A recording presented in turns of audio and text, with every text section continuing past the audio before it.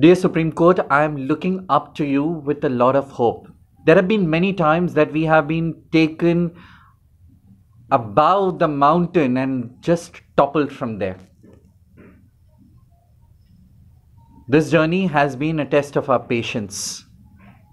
We hope that you will not test our patience anymore. We are equal beings, equal citizens of this country, and our rights are important.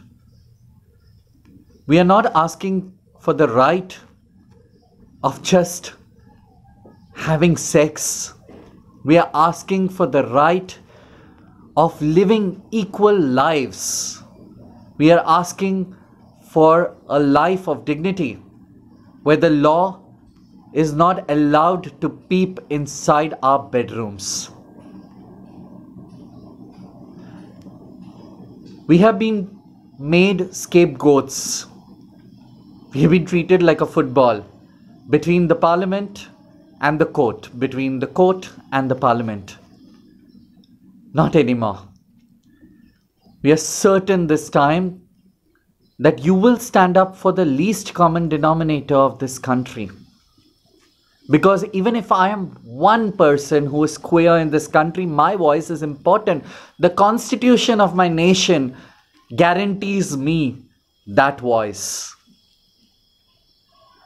As long as I'm having sex with an adult in private, in the bedroom, it shouldn't be the business of the state to interfere.